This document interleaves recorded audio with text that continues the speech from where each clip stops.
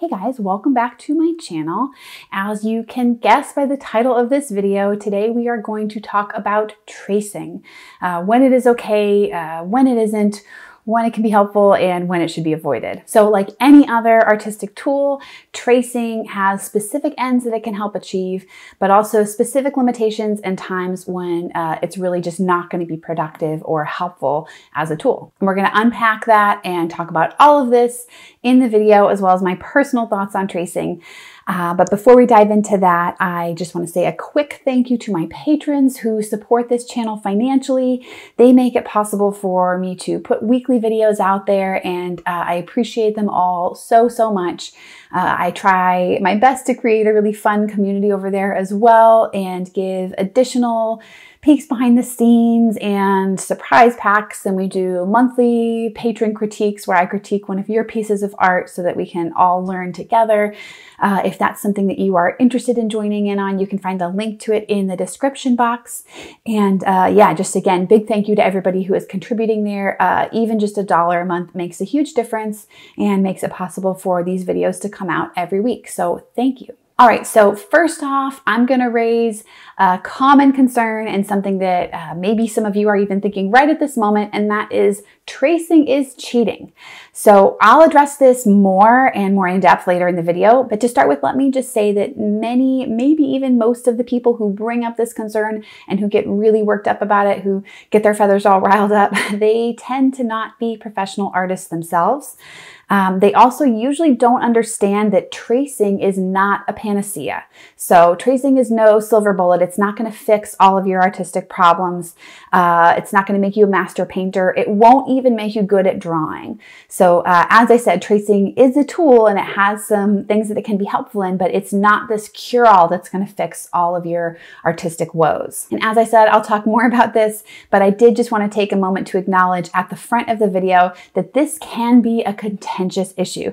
And I'm expecting that there will be some strong opinions in the comments because of that. And I just wanted to acknowledge that and kind of clear the air a little bit that this is a bit of a hot topic, and it's something that people tend to feel strongly about one way or another. All right, so you may know this if this is a topic that you're interested in, but many well-known artists use tracing in their work. So even going back to the Renaissance, artists like Vermeer and Caravaggio and Rembrandt are known to have used a tool called the camera obscura. And this is basically just a kind of projection device that would enable them to project their reference onto the canvas so that they could get down a starting point for their painting. A more contemporary, also very well-known artist would be Norman Rockwell, and he is known to have used tracing in his work. But yes, those are a few really famous, really well-known artists who are known to have incorporated the tool of tracing into their work. And I can say that I know many contemporary artists who are my peers and friends, people that I know online who also use tracing as a tool, either some of the time or the majority of the time in their work. The only thing that tracing can be helpful with is that it can be a great time saver, particularly if you are a commercial artist, or I mean, I guess even a fine artist, because they are also on the clock making things for shows. If you're somebody who has to produce a lot of work on a strict time schedule, using tracing as a part of your kind of starting sketch can give you a good foundation point, a good starting point for a painting, and it can help you get to that starting point more quickly so that you can dive into the painting more quickly and spend time on the painting, the drawing itself. And in my opinion, that is really the only advantage of tracing. And we're going to talk about the many disadvantages of tracing and the reasons why you may want to stay away from it depending on where you are in your artistic journey. Okay, so as I have already said in a few places, tracing is not a cure-all. Tracing will not help you learn how to draw from observation, and it's not going to make you better at drawing. It's not going to make it easier for you to paint. Most importantly, if you are tracing before you know how to draw really well, it's going to hamstring you and make it so that you don't ever really learn how to see your subject accurately. So all tracing can do is, as I said, help you set down that basic starting point, but it's not going to improve your skills, and it's not going to it'll get in the way of you developing those foundational skills that are also really important for the later stages of a drawing or a painting, or whatever it may be. Okay, so why does that matter? Why is that important? So I thought for a while about an analogy here, and I think this makes sense, but let me just dive in and you can tell me if it doesn't. But imagine if you were a dancer or an actor, or maybe imagine if you were just you, if you're somebody who isn't a dancer or an actor, not a professional. Starting with a tracing would be like starting with choreography or a script. So if you're somebody who has no experience with dancing, if you've never danced a ballet, and somebody, or maybe you have a little bit, but maybe you don't know point, or you're just a very, very beginner, and somebody gives you choreography for some really complicated ballet for Swan Lake. I don't know. I don't even know how complicated that is. That's how little I know about dancing, but I'm using it as the metaphor anyway. If somebody gives you the choreography for Swan Lake and all you know how to do is like a basic plie, you're not going to be able to do anything with that. Or if you do try to do anything with that, the result that you'll end up with will still be, and I don't mean this in a critical way or a negative way, but the result will still be very amateurish. And that's because you don't have the skills yet to fill out all of the detail, all of the nuance, all of the depth that's included in that choreography. So you can think of a tracing kind of like that. A tracing is like the starting point, it's the choreography. But if you don't have the muscle memory and the years of practice and the skills to see well or to dance well, you're not going to be able to fill out that starting point and make a beautiful artistic finished product. So based on this analogy, you can probably guess where I'm going with my own personal views on tracing. And my opinion is that tracing as a tool is really only helpful and beneficial if you already know how to draw from observation really well and are very comfortable with that. And it's something that you have a lot of skills and experience in. So if you are a new or a hobby artist who is looking for that kind of magical shortcut to developing your drawing skills so that you can just focus on the fun part, the painting, I'm sorry to tell you that tracing is really not it. And there are a few reasons for this. Number one, I kind of have already mentioned that tracing will not help you to think about your subject in 3 dimensions. So if you, again, are just starting out in your art journey, if you trace from the very beginning without ever learning how to draw from observation well, you're going to think about your subject in 2 dimensions. And one of the hardest things to learn, at least for me, when you're getting started with observational drawing, is to really be able to conceptualize your subject in 3 dimensions. And that's one of the reasons why people will say it's so important to draw from life when you're first getting started as opposed to drawing from a photo reference, because you do really need to develop that ability to kind of abstractly conceptualize your subject as a 3-dimensional object in space.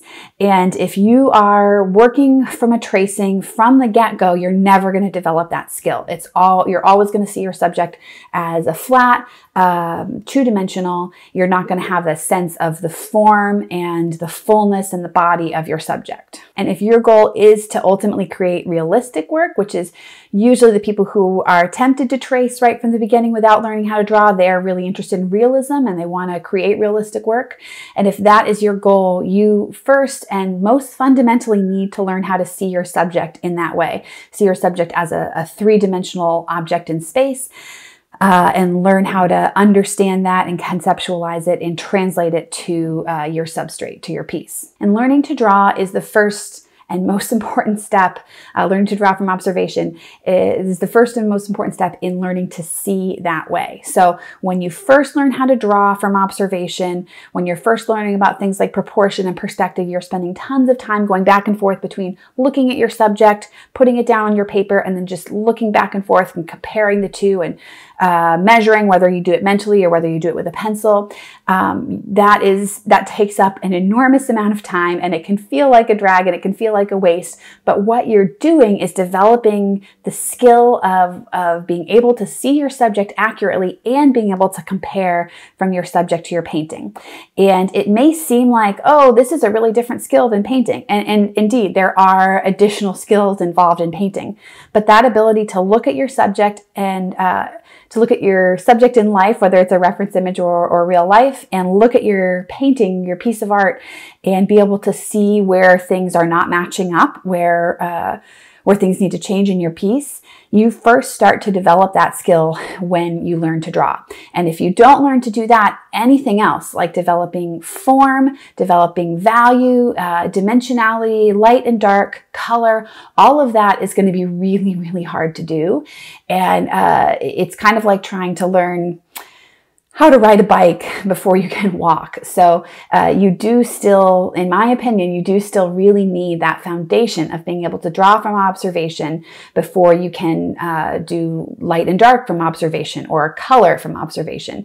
And yes, those things do seem more fun and it's so tempting to just jump right in, but trust me, it will be harder in the long run if you don't spend the time learning how to draw from observation. And another reason tracing before you know how to draw well can hamstring you and make your work more difficult in the end is often, especially if you're working from photo references or if you're in commercial illustration or art like me, you will need to work from multiple references at the same time. I hardly ever, especially if it's for a client, get to work just from a single reference. It's almost always from multiple references. And the only way that you can make that look realistic and can have it make sense is if you are able to really thoroughly understand that three-dimensional concept and be able to conceptualize, okay, my subject is at this perspective, I'm seeing it from this angle. So in order to make these other references work, I need to tweak them so that they're also from that angle. And maybe we'll even need to invent some elements that are not included in the reference image. Basically, you have to be able to improvise and think on your feet. And if you are fully relying on tracing, if you've never learned how to draw, you're not going to be able to do that.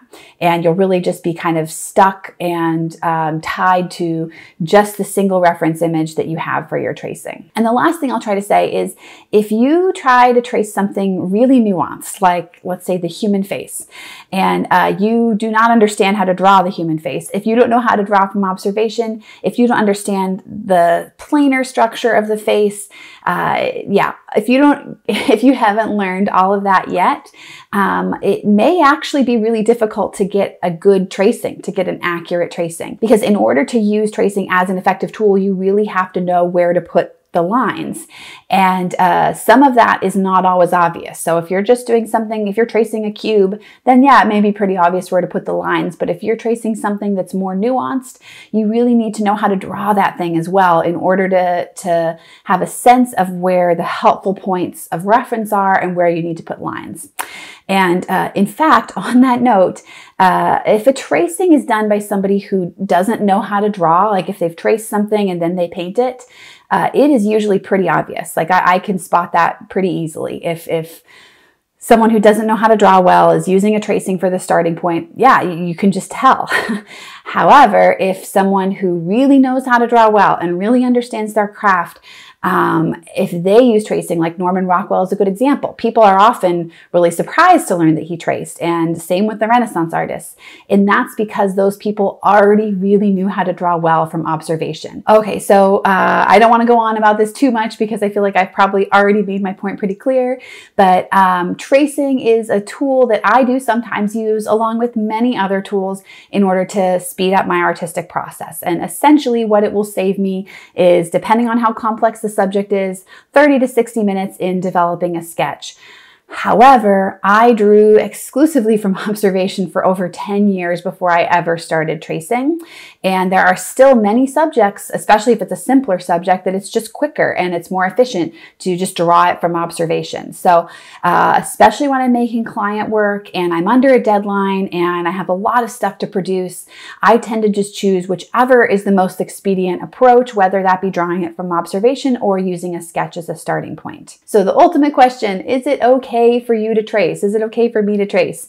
And my ultimate answer would be that totally depends on your goal. So if your goal is to learn how to draw and then paint realistically from observation, including form, dimensionality, and color, then I would say you should not use tracing until you can draw from observation really well. In fact, I think probably a good question to ask yourself would be, if you're starting on a painting, you're looking at a subject and you want to get going on that. If you look at that subject and think, think I can draw that from observation, no problem. Or, you know, it's going to take me an hour, but yeah, I know I can draw that from observation. Then maybe you are ready to use tracing as a tool. But if the reason you're wanting to trace is because you feel like you can't draw that thing very well, then it's really not going to help you. It's really going to be counterproductive. And in the end, you're not going to end up with the type of result that you want. And I mean, I don't know, I should be careful. Maybe you will end up with the type of result that you want. But if again, you are looking for that realism and realistic color, realistic form and values, you really do need to know how to draw it well from observation first. So ask yourself, can I draw this well? If I can, then maybe I can go ahead and use tracing and save myself a few minutes.